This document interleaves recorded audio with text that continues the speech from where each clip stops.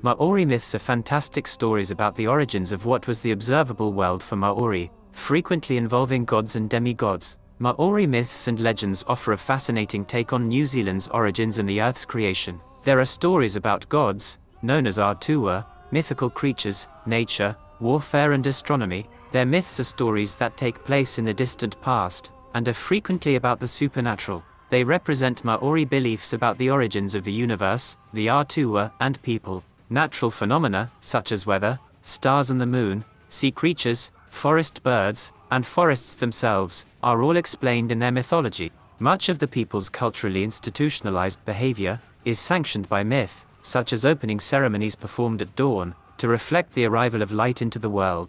Ranginui and Papatūānuku, the Sky Father and the Earth Mother, are two names that are commonly used to end cosmogonic genealogies. This celestial couple's union gave birth to the gods, and in time, all living things on Earth, according to Maori beliefs. Join me as we explore some of these myths on this chapter called Maori Mythology.